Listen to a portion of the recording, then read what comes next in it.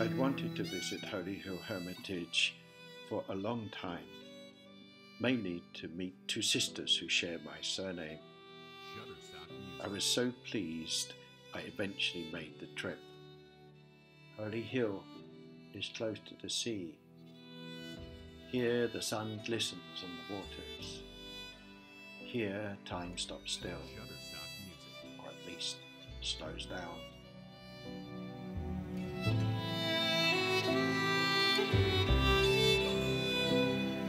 It's quiet here, nothing but country roads, stone walls and green fields.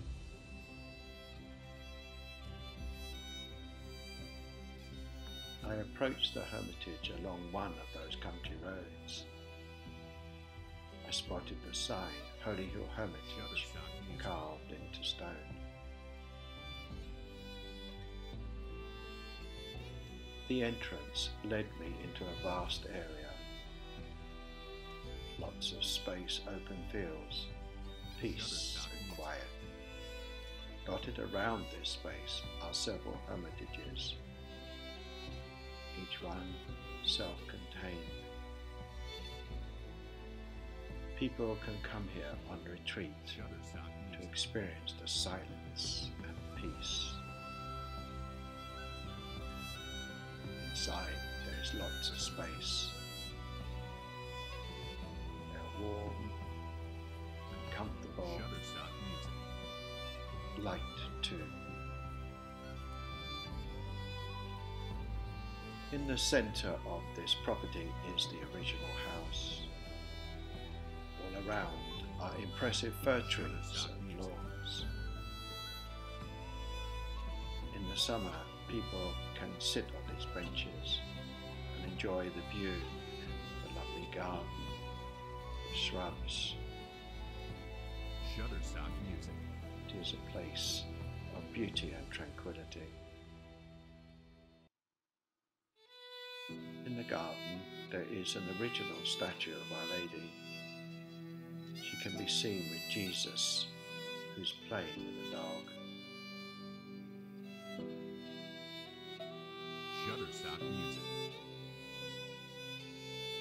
Inside the centre are constant reminders of our faith.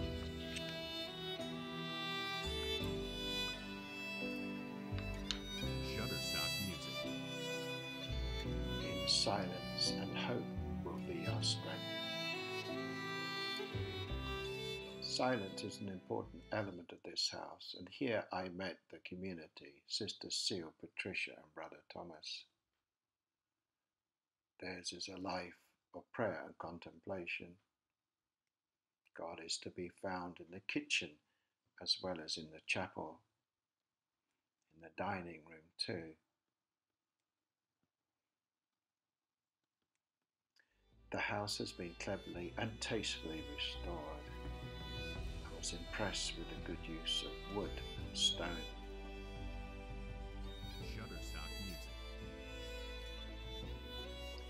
I like the rustic stairwell.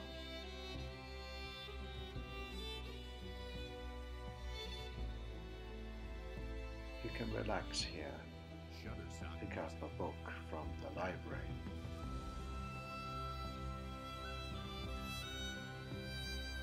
And while I was here, I interviewed the two sisters, Seal and Patricia.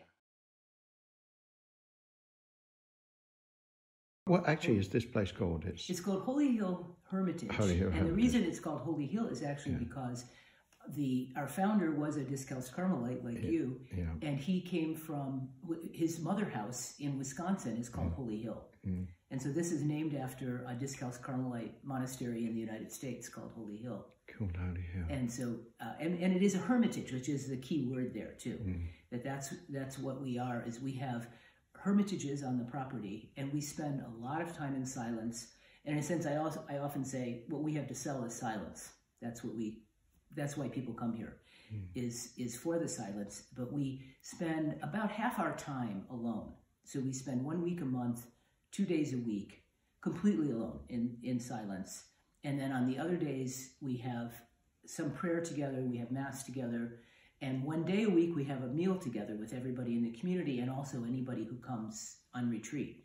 But what we have discovered over the years is that we need silence to be able to hear the most real things, to hear the most important things, and so we need, and of course to hear God. And so that is the reason that we are here. That is what we want people to be able to come and experience that.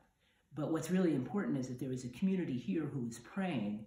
And what we always say is prayer is caught rather than taught.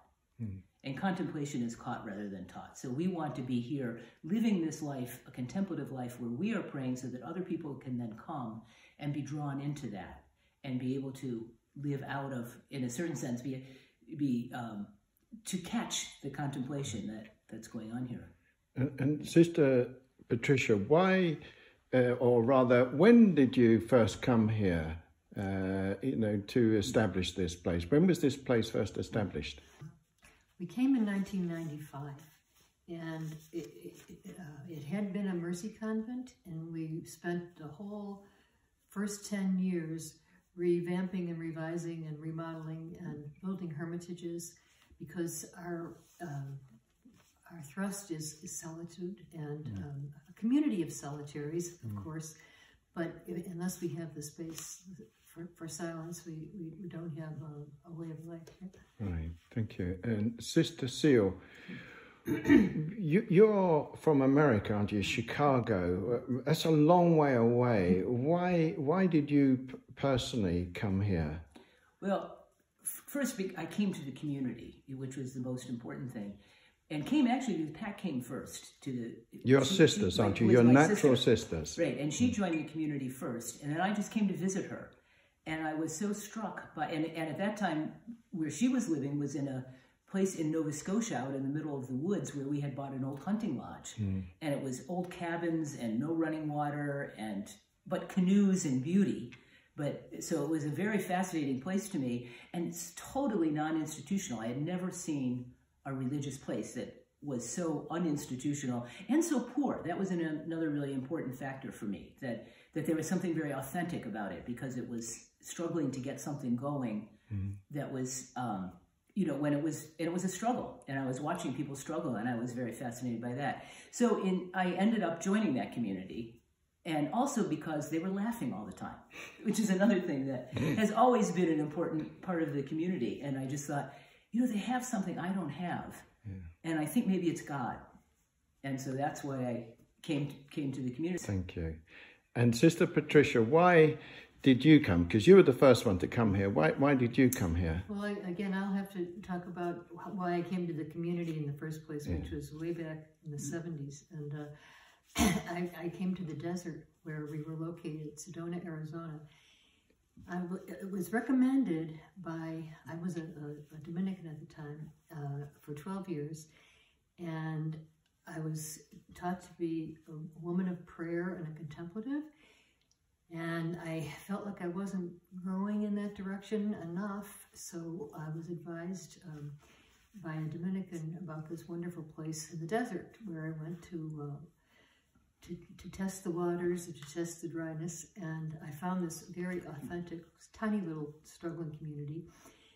I had no intention of staying. I was just there for a month-long retreat, but a year later, they invited me to come back and be part of the team, and it just touched something in me that said, yes, this is where I belong. I had no doubts. I got permission, and I came for God. I wanted to experience God, and that's what I got. Thank you, Sister Patricia. Why would you recommend people to come here? I mean, what would people hope to gain by coming to Holy Hill Hermitage?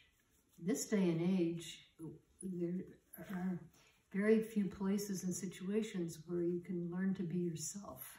There's so much noise, there's so much distraction, there's so much frenzy. And this is a place with beauty and love and laughter and quiet. And so a person learns to listen to what's within, and they find that there's so much more there than they ever imagined. You know, that there's this sense of being loved, there's this sense of being true. They can let go of the superficial stuff that doesn't matter, and start paying attention to what really matters. It's a very personal thing, and each one has his or her own way, but it's there for us, each of us. Thank you, Sister Patricia. And Sister Seal, why would you recommend somebody come here? Well, I think Pat did an excellent job of saying why it is, but for this, the sense of to get to know God is basically what I would say. Is when we have students here, I often, when I take them on a tour, then I just stop and I say, okay, just listen for 2 minutes.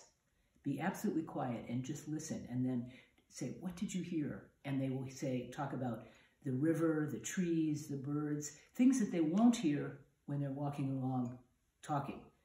And that's why we're here, is to be able to be able to listen to those things that we never get to hear when we're too busy or too noisy, too loud. So that would be a very important time. We often get people who, the kinds of people who come here are very fascinating. That's one of the great privileges of this life, is that we get lots of people. So we get missionaries who come on sabbatical.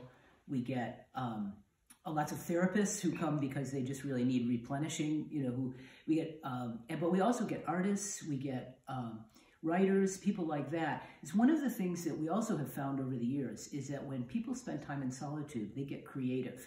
Mm-hmm. And in a certain sense, it's because you don't have anything else to do. And so then you start looking for things to do. And that has been our experience in the community, that people who didn't know they had talents discover their talents. And so we've had people become musicians, or somebody comes who plays an instrument. Next thing, they start writing music because they have the time and they have the space. And of course, writing, we've had lots and lots of people have done a lot of writing here. Lots of people have done a lot of art here. And so there's, that's another reason for solitude, is to just discover the possibilities, I'd say. Right. Thank you. You've got a very beautiful place, beautiful gardens, beautiful location. What about, inside? So beauty, I noticed beautiful artwork here, statue of Our Lady in the garden. I presume it's Our Lady with the Christ and a dog, which is unusual. Beautiful flowers, bushes. You're 2 miles from the sea. So, and inside the house too, there's a lot of beauty. So it's quite an impressive place. And it's important to us. Beauty is very important to us. It's uplifting. It's reminding us of who we are in our best self. And we've discovered, and we want to point out, that beauty doesn't require a lot of money. It just requires intention, and taste, and it's glorious. And yes, thank you. So, and then in July, I believe you are celebrating the 25th anniversary of your arrival here. So that's going to be, I presume, a big celebration. It is. We're going to do a weekend and have lots of friends from both Ireland and from the United States will be coming, and from Europe too, actually. And we will have, begin on Friday night, but it will culminate on Sunday with a Mass celebrated by our bishop. And then afterwards, we will have a big celebration in our back courtyard with Irish music and hot dogs that Thomas will cook on a barbecue. And so it will be a happy celebration, we hope. Thank you, Sister Seal. Sister Patricia, thank you very much. And I wish you every blessing and a joy when you come to celebrate your 25th anniversary on July the 4th, 5th? 3rd, 4th, 5th. 3rd, 4th, and 5th. Yeah. Thank you, Father. Thank you. Great.